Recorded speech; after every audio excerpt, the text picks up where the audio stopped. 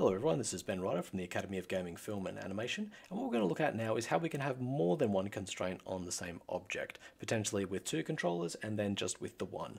So in here, we're looking at how we could use the point and scale constraint first to be able to do what we did with that first demonstration where we're sort of squashing up and down, but also using that scale constraint to move the object out.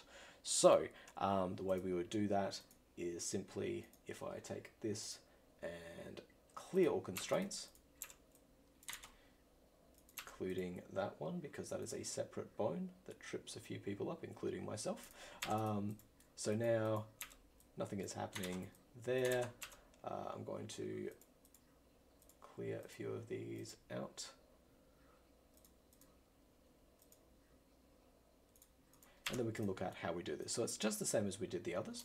We're going to go there, go constrain, point, maintain offset, constrain, yep, all apply.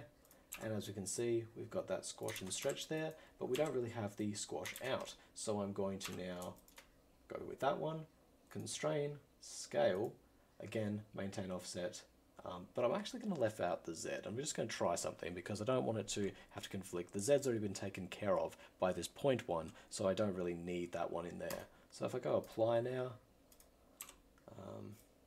yeah, it's still going to do that a little bit because I think it moves up the bone in the bone architecture, but you get the idea about how you can use two controls on the one object there. But you don't have to have two controls to have two different constraints on it. So, for example, if we wanted to go back to our light sort of example there, and let's say we, just do that there, and we bring in a spotlight again,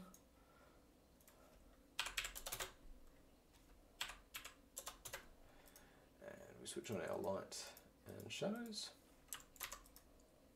and we're now going to use this cube to constrain both the point and the rotation, which is orient.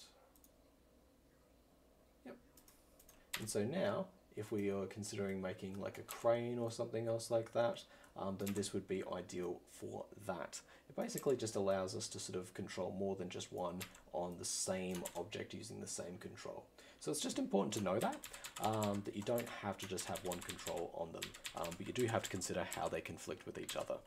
So in the next video, we will be looking at the final one, which is the single joint and aim constraint. This is the one we've all been looking forward to, and then we will finally finish off looking at multiple joints with point and aim constraint put together to make this hydraulics here.